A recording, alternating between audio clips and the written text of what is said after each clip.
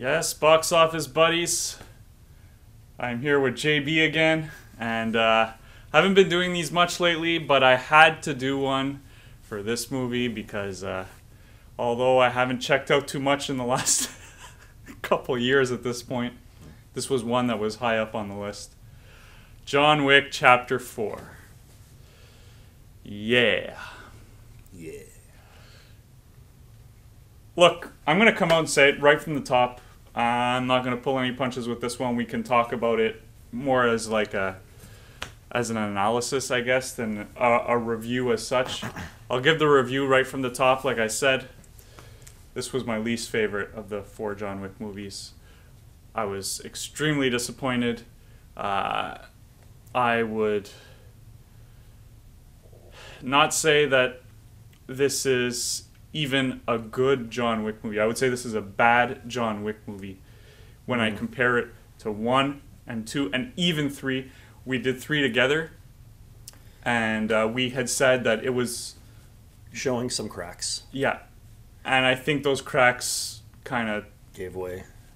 Yeah, turned into Massive deep crevices. sinkholes. Yes.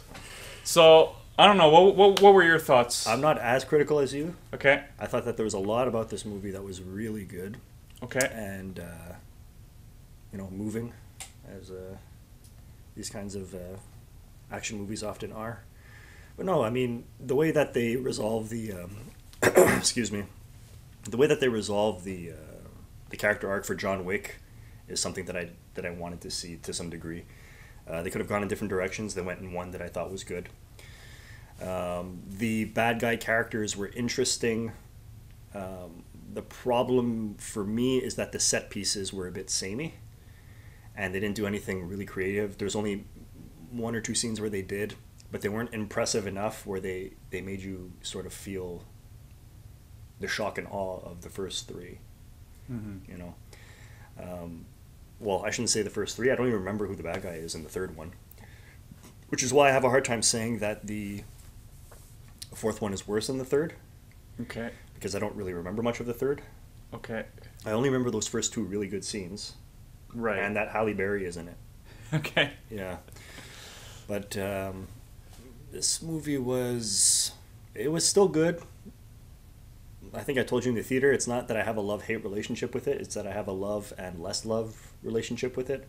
Okay. But it definitely feels like a sequel instead of the first 2 movies, which felt, and then that first, 20 minutes of the 3rd one, which all felt amazing and fresh and exciting. Exactly. And then it just kind of goes down a little bit, and then it stays there. And this movie goes down a little bit more and stays there. Exactly. So you had John Wick. I think it was 2014. The first John Wick that came out. Okay. Keanu Reeves' career was kind of stagnant. He was not too relevant since The Matrix at that point. He comes out with this movie, and John Wick shocks the world. Like, really, like, it revolutionized action movies. Yeah. It was brutal. It was brutal. It was a lot of fun. Like Yeah. It had been a while, I remember, when I saw that I had seen an action movie where I had, like, fun like that. Like, there are very few of them. I think of Taken. Yeah. And there are a few others, but where it really just came out and... Matrix for you, right? Well, yeah, The Matrix is on a different level. But in terms of, like, a fun action movie, and especially, like, revolutionary, this really was something different, special, and it blew my mind when I watched it. Yep. Then I find out, of course, it had success. They're going to make a sequel. I was so skeptical, and the sequel, in some ways, is better than the first. Yep. I won't get into too many details John with Wick that. 2 was really good. But so what you had, right, is instead of, oh, well, let's cash in on this, it was, let's build on what we've already created. Yep. And they... Yeah.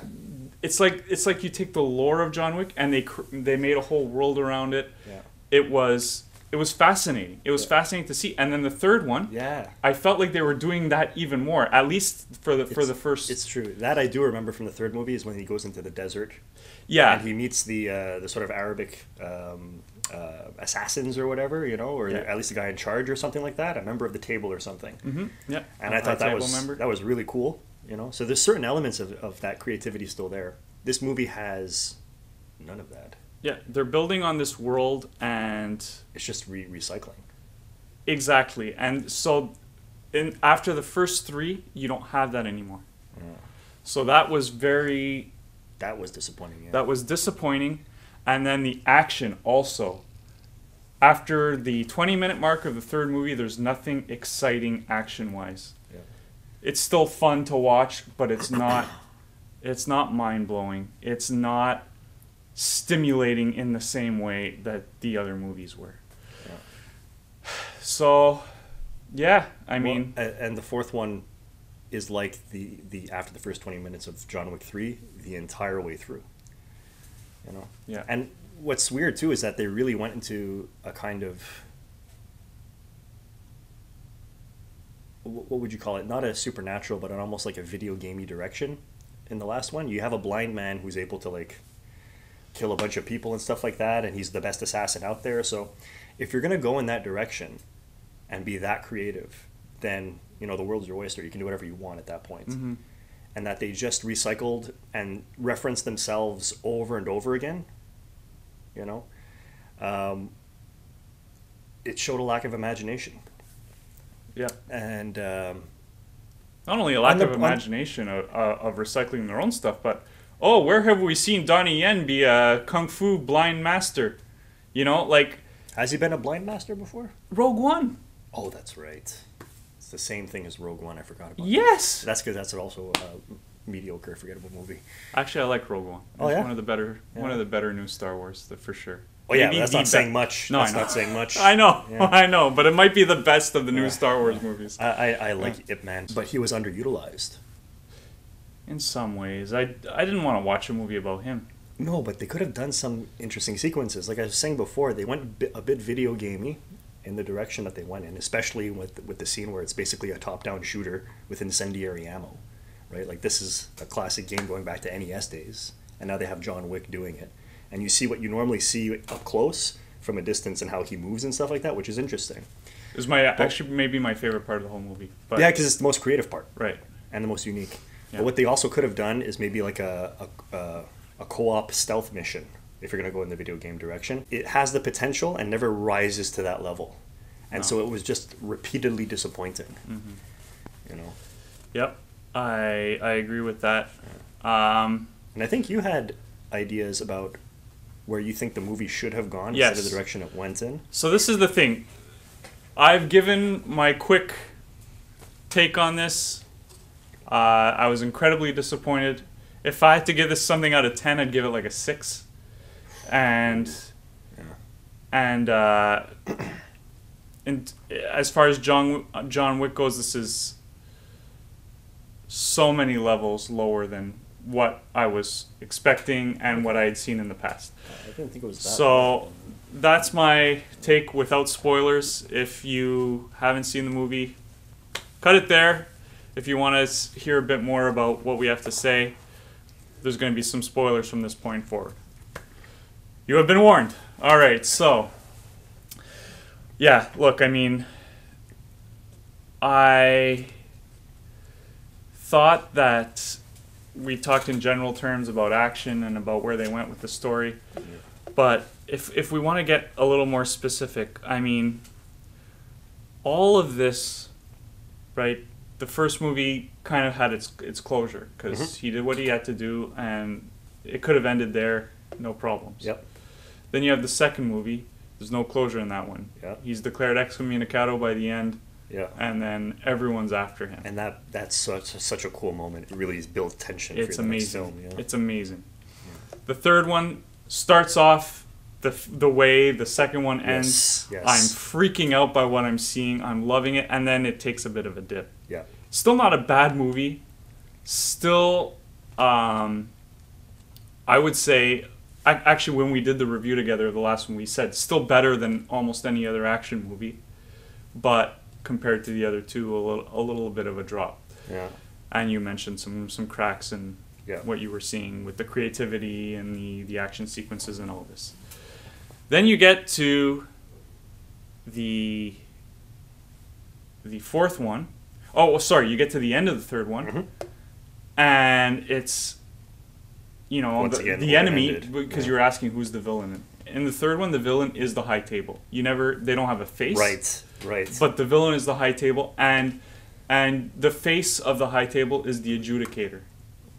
The villain is the high table, and how does the movie end? Well, you had two kind of ways it could go. He's You could back have in the Winston, who sewers, right? backstabbed him, Right. Yeah. and so it could be like, I'm going after this guy. Yeah. Or you could have been what it is when he says at the end. It's like, what are you going to do? He's like, I'm going to kill them all. Right. It And feels like that's- they rolled it back. That's what this movie should have been. It should have been like a Kill Bill style, where he has his list of all the high table members and he kills them all one by one. You know what I bet? Because I heard, correct me if I'm wrong there, but I heard that they want to make a TV show out of this. Yes, I have a prediction for that. Yeah, I bet you that they were going to go with him just killing everyone. But then they went, oh, but what about our story for the TV show?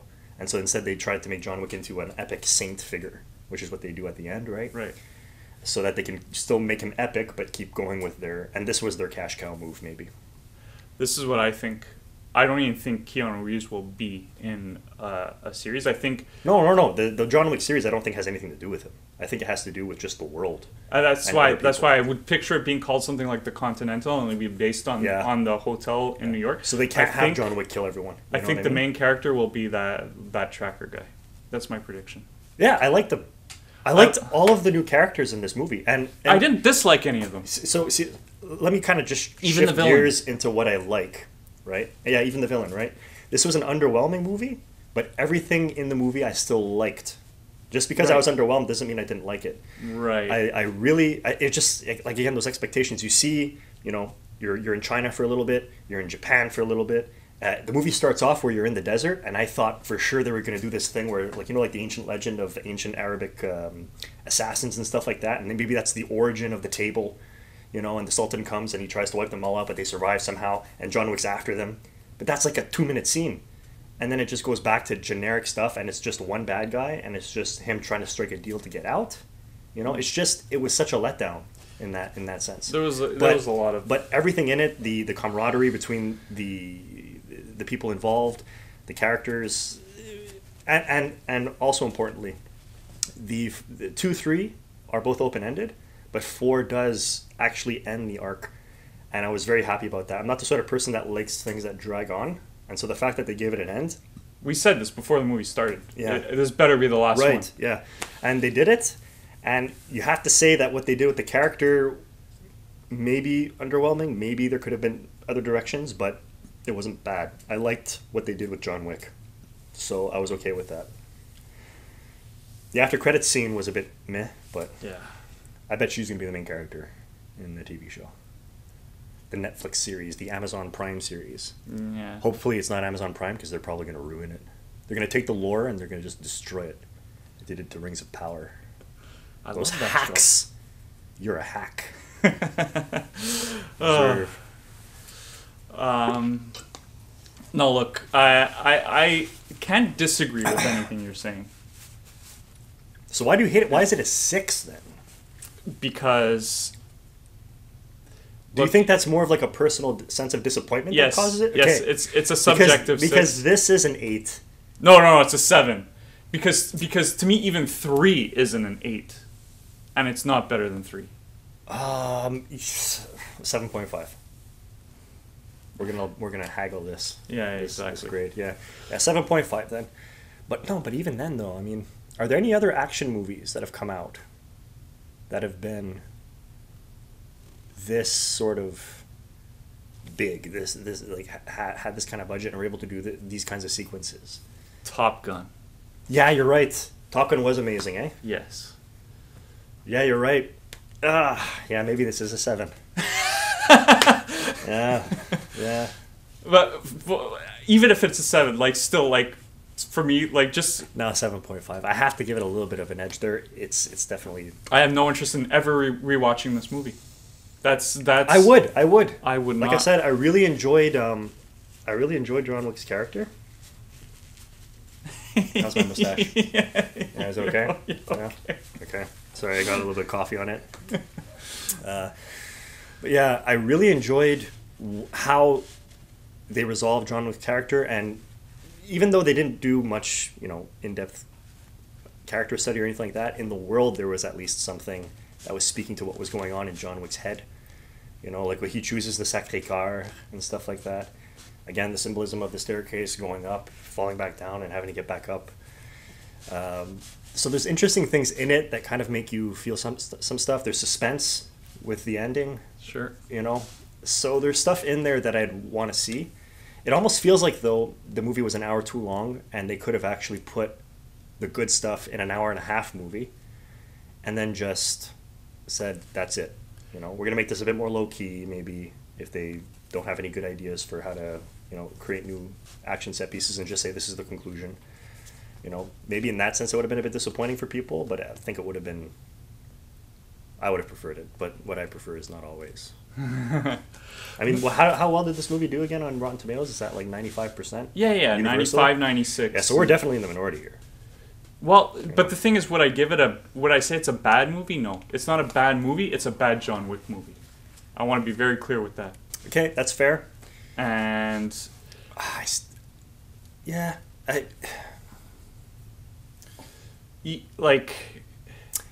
don't like that word bad. Big spoiler here, so honestly... We've already given the spoiler alert. It's all good. Yeah. He dies at the end. So... Which I was hoping he was going to die. Well, I don't know if I was hoping for his death, but... Here's what they could have given him a reason to live. Exactly. And built that in this movie. Yeah. And here's the thing. So what was the point of all the other movies? After the first one, what's the point of any of it? It's a kind of vengeance. It's a kind of revenge. Like, what... You took everything from me, and I gave it to you initially willingly. Then I got out, and then what I had when I was out, you took everything from me, right? And that's kind of what he does in the third movie when he cuts off his ring finger, right? Right. So now it's about, okay, you've taken everything from me, now you're all going to die, which is how the third one ends, And so it's just about death, and they even mention that in this So here's movie. Here's my thing. If he had killed everyone, gotten the full revenge, and died at the end, it would be like, okay, you killed everyone. Right. That was awesome. Right. But in this, it's because he makes a deal, and So what is he trying to get out of? He resolves the conflict through the rules of instead of breaking them. Exactly. Yeah. What was the point of any of it? Yeah. It's like it's annoying for that reason.